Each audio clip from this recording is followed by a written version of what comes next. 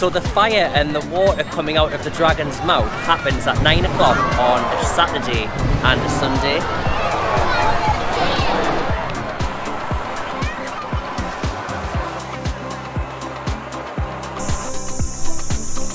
It's official. I love Da Nang. Nice stepping back in time, isn't it? Yeah. I think this is probably my new favourite coffee, a coconut coffee. But like, I have to try. I don't like durian.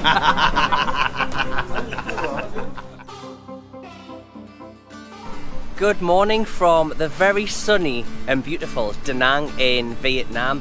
And I have to say, we've been here for a couple of days already and we absolutely love it. And we're at a beach now which is called My Khe beach, and this beach is so long. It's about 20 kilometers long, and look at this sand. So you can see here the sand is lovely and powdery white, and it's an absolutely gorgeous beach. But there's a few people here, but surprisingly, considering how beautiful the beach is, it's actually not that busy, which is perfect for Jerry and I, because we love a beach which is not too busy. But we've got a few things planned today. We're going to get out, we've rented a motorbike for the day, and we're going to explore a few of the sites in Da Nang, and we're going to take you with us. So we're going to jump on the motorbike, head to our first spot after spending just a little bit of time on this beach, and we're going to show you what you can expect from Da Nang. This is our first stop of the day. We've stopped at a place called Lady Buddha, and this is the tallest Buddha statue in all of Vietnam, and it's located at Linh Ung Pagoda on the Son Tra Peninsula. It's about a 9-kilometer drive from My Khe beach around here, and it's hot. There's a lot of people here. There's actually a lot more people here than what there is in My Khe beach, isn't there? I think this is because it's Sunday. Yeah, oh, of course, yeah, it's the weekend. Yeah, so as I said earlier, we've been here for a few days now, and it has been quite quiet, but because it's the weekend and it's a really sunny day, it's definitely a lot livelier here at the weekend. Let's have a look around here.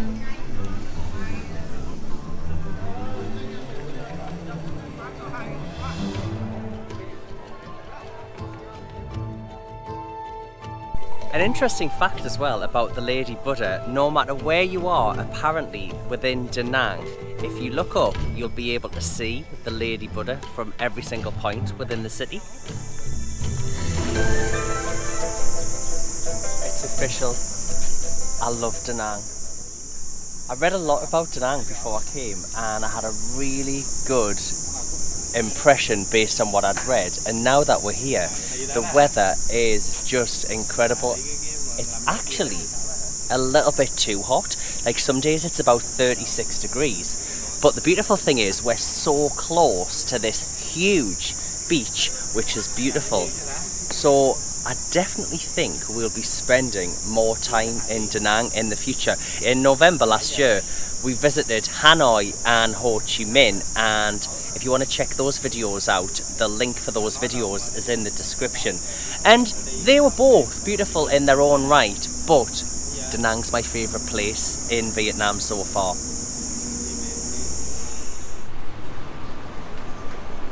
Xin chào. You still want Bun Cha? I do. And we're a little bit hungry now, and we've come to this little restaurant we ate here a few days ago, and we're going to have this, which is called Bun Cha Hanoi. So we'll order this, and Jerry's the food expert. Once this arrives he can tell you a little bit more about Bun Cha Hanoi. Right. Okay, what do we have then? This is called Bun Cha Hanoi. Bun is a rice noodle you can find in every part of Vietnam. But this is the Hanoi style. You're gonna eat this with the clear soup, with the grilled pork and the meatball. Pick your noodle like this, and then dip into the soup like this, and that's all. Easy. Yeah, it's very tasty. It's a little bit sour. Does it have A little bit sweet. Does it have lime in? Not yet. You No. have to put in. Okay. And then we've got this plate of vegetables as well. So we've got these greens here, and I think we've got, is it coriander? Do we have coriander. And I think we might have some mint. Is that right? Some mint, yes. Yes, So mint. coriander, mint, And, and banana tree, okay. sprouts.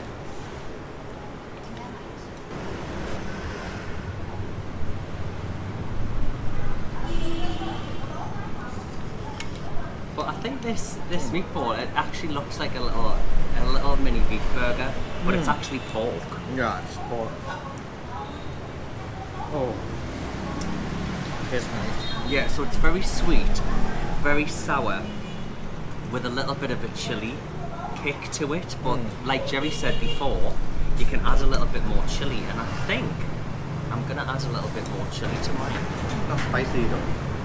Just a little bit. Give me more, please. Yeah. I'll do myself.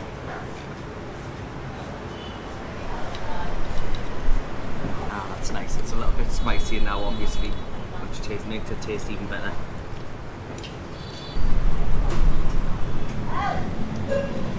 If you stay in Vietnam in the long term, and if you eat Vietnamese food every day, you're not gonna get fat. No, because this is really healthy. Yeah. You've got your vegetables, a little bit of carbohydrate, and then all of your greens, so it's definitely a healthy option.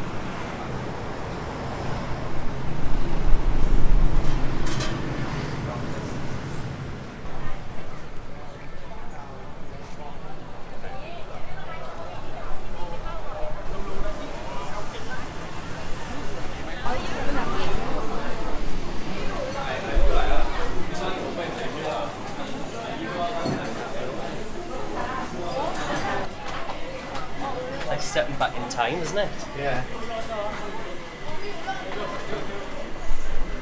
We've just stopped off for a coffee and we're very close to the river, and this place, I'm not sure if my pronunciation is correct. Jerry might help me. It's Cong Cafe.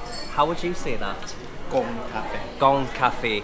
So this, as you can see with this cafe, it's got a communist theme, but it's very, very nice. It's got a really wonderful atmosphere, and we're sitting right next to the window with a lovely view of the river. I'll show you. Thank you. I think this is probably my new favourite coffee, a coconut coffee. I've had 2 so far now while I've been in Vietnam, and I love coconut and love coffee, so the two blended together and a little bit of sugar is just absolutely delicious, and I think I'll be drinking a lot more of these. What have you got, Jerry? My is brown coffee. I think overall the coffee in Vietnam is the best. Yeah, it is delicious. Everywhere, every cafe, you can get a nice coffee. I agree. Can I try yours? It's really nice. And the most cafe gonna have sunflower seed. You can eat this with the coffee. Do you know what I find unusual though? It's very, very sweet, and usually I don't really like sweet coffee, but here with this Vietnamese coffee, being really sweet is actually really delicious. Yeah. We've just come out from the coffee shop, and literally within about 2 minutes from there, we're outside this market which is called Han Market, and just over the road here is the Han River. So we're going to have a look in here, find out what is available, see if we can grab some drinks or some foods. Let's have a look. And the first thing that I've spotted as soon as I walk in here is an avocado ice cream, and we've tried one of these already and they're delicious. Can you see up there, avocado ice cream, 25. Do you want one? Yes. Yes? Yes. Okay. I want that Durian. avocado and durian. Hello. Hi. One avocado ice cream and one avocado and durian. Thank you. Oh, okay. Yeah, so this one, this on the other side. So one. How do I say that? Kembo. Kember.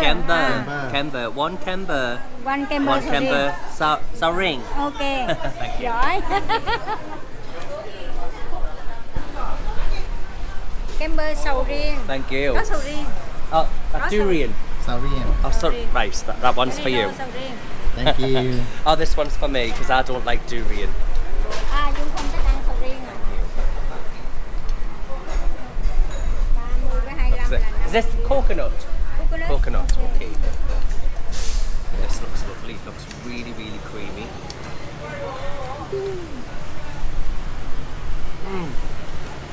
Honestly, this is delightful. I would never ever think that avocado as an ice cream would be tasty. I would think it would be bland. But because it's mixed with, it's got little coconut chips on the top, and then obviously it's sweet as well, and it's delightful. I don't like durian, but yours has got durian in. How is it? Tastes like normal durian, Can I smell it? Smell it? Yes, I don't like the smell of durian, but not too sweet. but I'm gonna have to try it because I look like a little bit of a wimp sometimes in our videos. I go, I don't like it. It's not my favourite thing. Seafood for me, I don't like it. Don't And like I'm like, it. I have to try.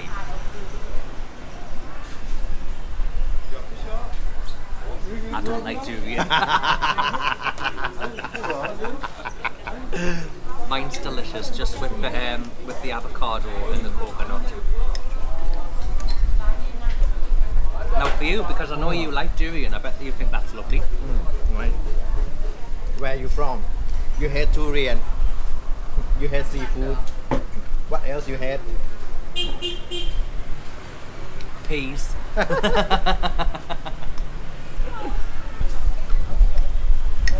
Gembo. Is that correct? Gember. Oh, gember. Gember.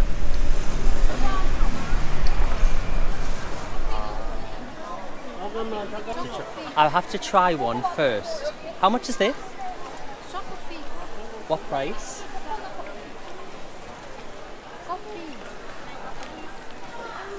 Short coffee. Salt coffee. How much? 200. Okay, Oh, for two. the two. Okay. I think. Thank you.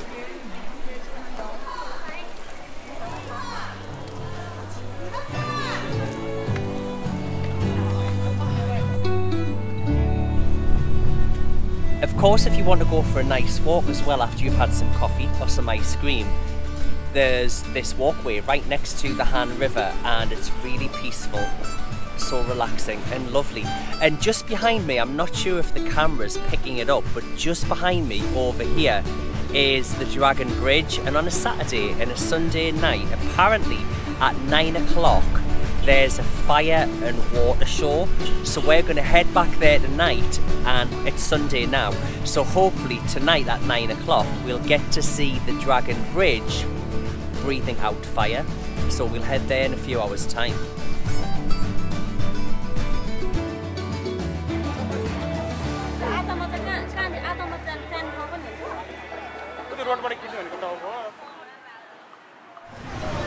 We're just standing now at the Dragon Bridge, and it's about 8:45, and it looks like there's a lot of people here already.